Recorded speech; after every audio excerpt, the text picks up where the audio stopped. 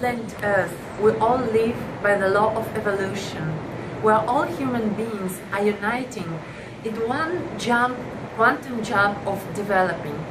You know that human beings are not the top of perfection, and everything that we need is always to go the way of comprehension. And you know that now is a very important time in our planet.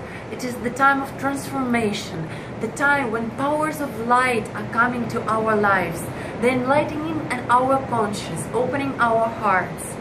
And you know, now where 8 billion people are living in the earth, when there will be 145,000 people illuminated, our planet will be saved. Saved from what? It will be saved from wars, from disasters, from new diseases that are appearing every year, from economical, political, civil crises that are happening everywhere in each country. Why is this happening? Because the dark side of the power never stops. It's always fighting for our hearts, for our conscience.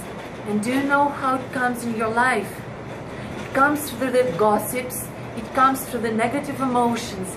And today I want to give you the 3 points of how you can recognize that the dark side of the force coming to your life.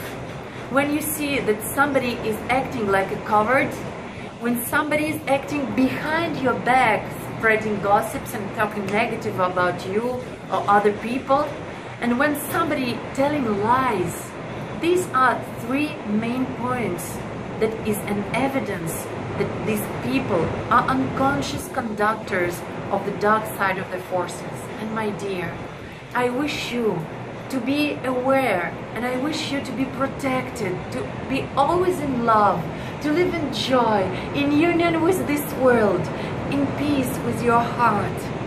And every day I pray for you. You know, millions of meditators of different religions, different teachings, different philosophies are uniting together to bring evolution of the consciousness of the humanity, of our planet. And all together we already managed to push back the 2012 year. Do you remember when everybody were waiting the total collapse? And we managed to do it. The wars stopped, the religious and philosophical not acceptance was pushed away, and everyone, yogis, philosophers, shamans, meditators, everyone were uniting, and we push it back until the 2016. My dear, this year is coming.